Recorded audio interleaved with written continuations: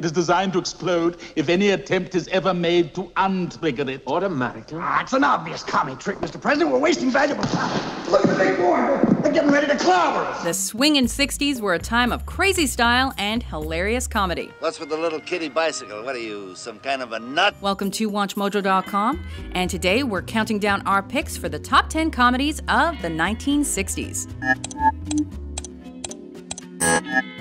For our series on the top comedies of all time, we've chosen comedy films per decade based on their iconic status, critical acclaim, box office success, watchability, and, of course, how funny they are.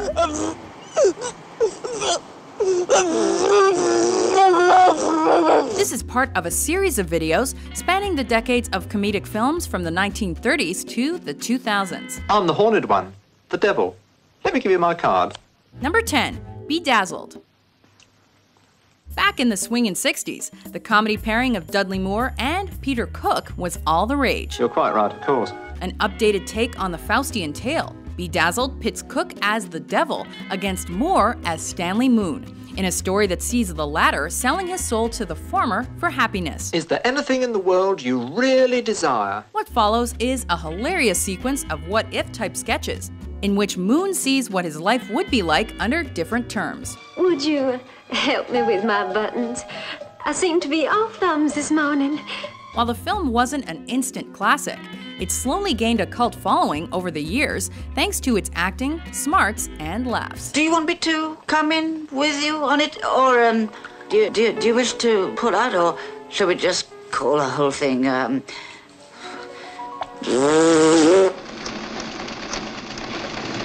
Number 9, The Apartment. It's not Picasso I'm calling about, it's the key to my apartment.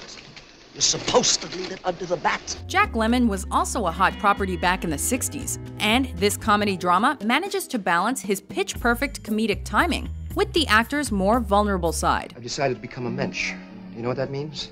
A human being. While The Apartment stays mostly within the realms of the possible, the movie does go over the top and even screwball at times. And that's just the way Lemmon likes it. How many drinks did you have? 3.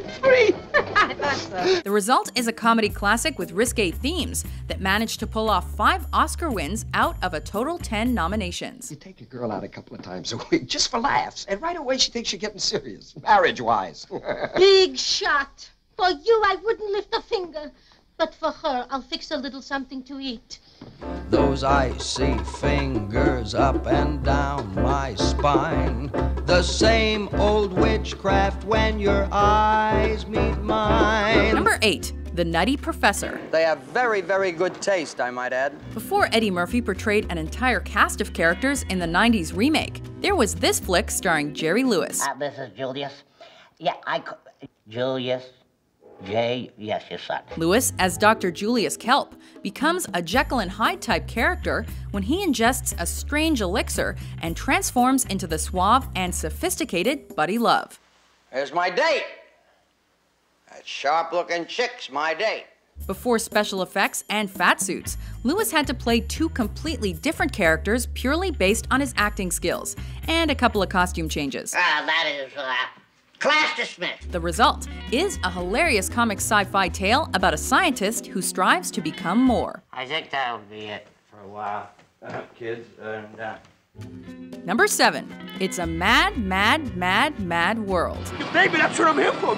That's why you had me, Mama, to save you. The funniest comedians of the time were assembled to create this gut-busting epic comedy about a group of treasure hunters trying to outrun each other to collect a hidden fortune. I know where it is. It's under a big W. That's what he said. It's under a big W. Like a windmill or a waterfall or something like that. The ensemble comedy's pairing of actors, like Mickey Rooney and Buddy Hackett, make for some of the most hilarious scenes in cinema history. What do you mean, who's flying the plane? Nobody's flying the plane. The premise is simple, but allows for each separate actor to stretch their comedy muscles and make this an Oscar-winning, critically acclaimed, and box office hit.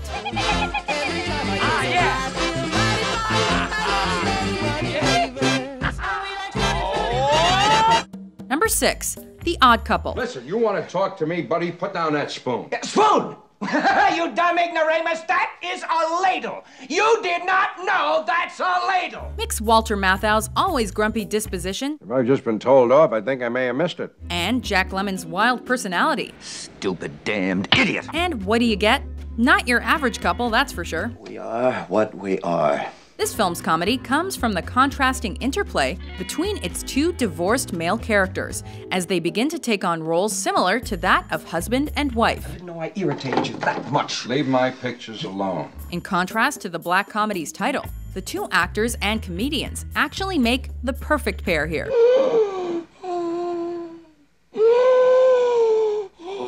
At least they do when it comes to knowing how to get the critics raving and movie watchers rolling in the aisles. Oh, Felix. I know. You've ever seen No Time? Number 5, The Party. Hors d'oeuvres, sir. Well, I'm on a diet, but to hell with it. Peter Sellers was a man of 1,000 faces, and he never fails to put a smile on ours. Birdie num num. This Blake Edwards directed film was very much a vehicle for his improv skills and brilliant physical humor. From the opening scene to the very last shot, Sellers plays a clumsy Indian actor who pratfalls and sputters his way through a Hollywood party to which he was inadvertently invited. But I can tell from the way that you are enjoying yourselves, it must have been a very humorous anecdote. The result is many an awkward conversation. Tonight is one big round of laughter. All fun and laughter. Multiple hilarious misunderstandings. Well, just enough to get myself into trouble. And a cult comedy classic. Anyway, I have to get back to feed Oppo. Oppo? Yes, my monkey. Oh. Number 4, The Producers. Max, let's call it a night. It's 2 in the morning. I don't know what I'm reading anymore. Read. We've got to find the worst play ever written. Mel Brooks' very first theatrical effort foreshadows his meteoric rise in the comedy genre. Remarkable. The Producers is a riot from start to finish, thanks to hilarious performances from Gene Wilder and Zero Mostel. I have taken steps to make sure that Springtime for Hitler will be a total disaster. As Leo Bloom and Max Bialystock. You're working with Max Bialystock, right? The actors play two conniving men who are attempting to produce a play that'll be a flop in order to make more money. But under the right circumstances, a producer could make more money with a flop than he could with a hit. Complete with crazy and colorful musical numbers that continue to impress even to this day. The dark comedy is an enticing satire and tons of fun. Springtime for Hitler and Germany. Mrs. Robinson, you're trying to seduce me.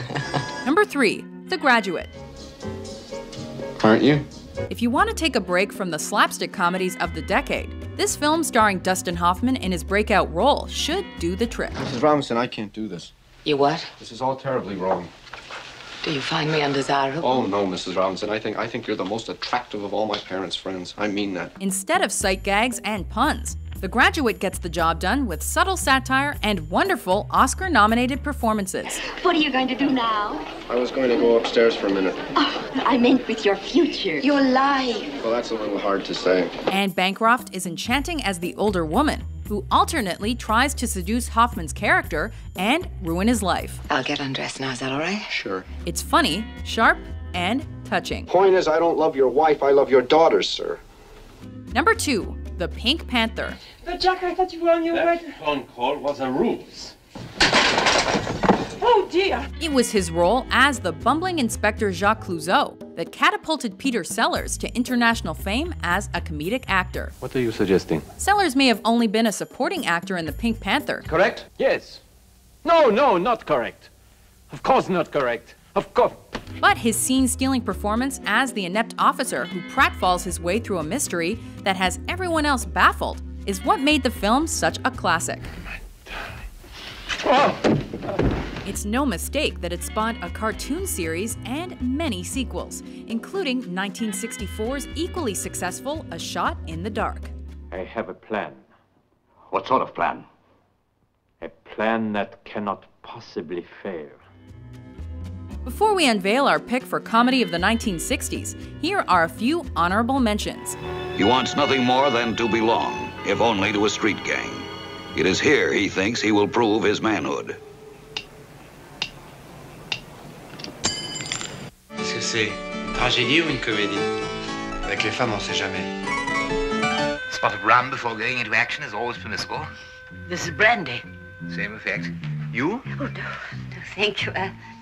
Some of this nerve tonic. You filthy bully, you filthy bully. Number 1, Dr. Strangelove, or How I Learned to Stop Worrying and Love the Bomb. Gentlemen, you can't fight in here. This is the war room.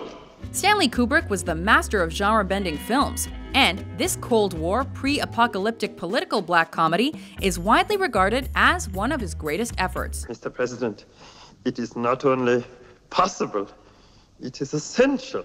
While the movie isn't outright hilarious, who are you? The intense performances by all the supporting actors, in contrast to Peter Sellers' own master of disguise style of comedy, are genuinely funny and cement Dr. Strangelove as a cinematic piece of art.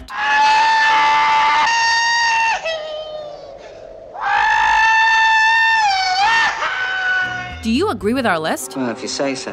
What's your favorite 1960s comedy? Didn't sink in until just this minute. For more hilarious top 10s published every day, be sure to subscribe to WatchMojo.com. Well, I'm glad that you're enjoying yourselves, because you're going to be here for the next 20 years.